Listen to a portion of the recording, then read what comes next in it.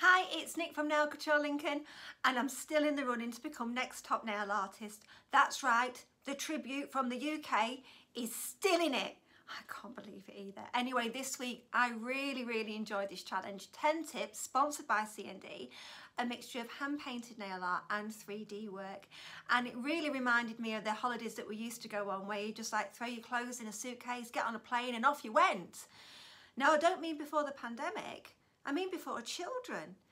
Those were the days. I went to every Greek island going, Skiathos, Skolopolis, Lesbos, Rhodos, Flip-Flopolis. I think I had a glass of ouzo on all of them. And what better way to celebrate than going on holiday than sending the judges a postcard. And that's exactly what I've done this week. I hope you enjoy this video and I'll catch you later. Bye. This week we'll be using CND's new Mediterranean Dream collection. I started by sticking 10 tips to 2 files that I use for nail art and went over them using clear acrylic. They then got a quick coat of CND shellac gel polish and matte top coat. It's far easier to draw on top of a matte top coat, and if you go wrong you can just wipe it off with some alcohol. I just used a regular pencil for this. My inspiration this week came from the beautiful postcards that they sell in the Mediterranean, especially in the tavernas and the local shops. Gel polish is so forgiving for a watercolour effect. If you mix it with a little top coat, it just blends beautifully together. By placing my tips on an old art file, I'm able to move my mixed media piece around easily without touching the artwork. Remember, you can't build up depth with gel polish without curing first. It's not a case of sticking more gel polish on and hoping it gets darker. You've got to build those layers up nice and thin. Using brown acrygel, I'm going to make my vines. Now, I know at the moment it looks like something that's fallen off Medusa's head, but trust me, it's going to look okay in the end. Just finishing off here with a little bit of gel polish and a matte top coat. Now onto my grapes that I'm going to make with acrygel. It's really important to wear gloves and to change your gloves after this. It can be very sticky and can give you an allergic reaction very quickly. Using a selection of different acrylic colour powders when creating petals or leaves will give them depth without you having to go over with gel polish.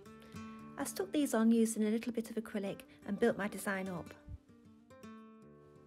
Just giving these grapes an extra little bit of shine with some top coat and a little bit of purple gel polish.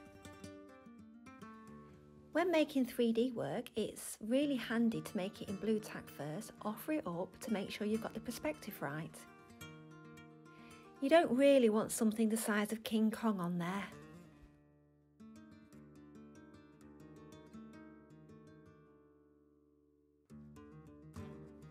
Going to give this a quick file to make sure it's nice and smooth. Then fill it up with rosé, but by the looks of it somebody's already had one glass.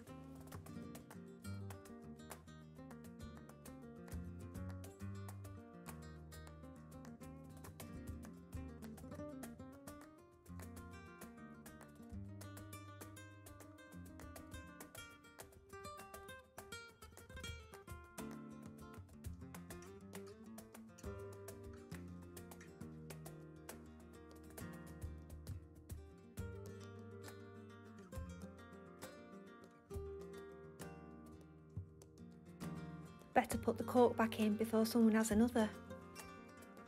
I made my tablecloth using the famous bacon feather technique. And if you have no idea what that is, go and watch my Phoenix video. This village loaf is made out of polygel. And like with a real bread loaf, I'm dipping the blade in acrylic powder first to stop it sticking. After it cured, I went over with a little gel polish to make it brown up. Going to need a little basket for my lemons, limes and oranges. I used 4D gel for this, but you could use acrygel if you wanted to.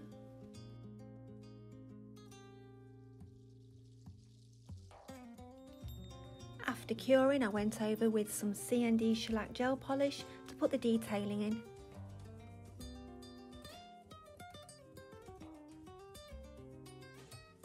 A little polygel was used here to make my lemons, oranges and limes. I stuck them in place using enriched gel. Looks rather tasty on my tablecloth.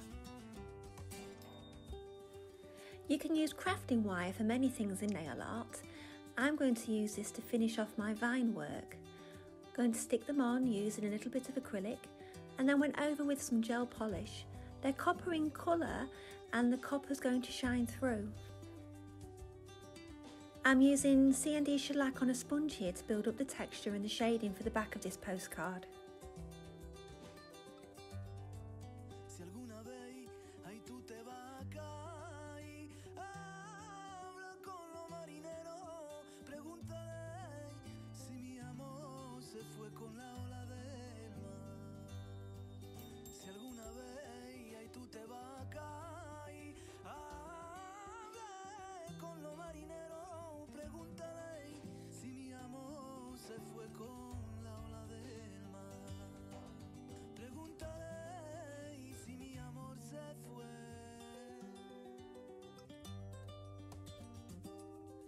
Oh, what am I missing? Oh, I know, a stamp. This has been my favourite challenge so far and I hope you've enjoyed this video. Hopefully, see you next week. Bye!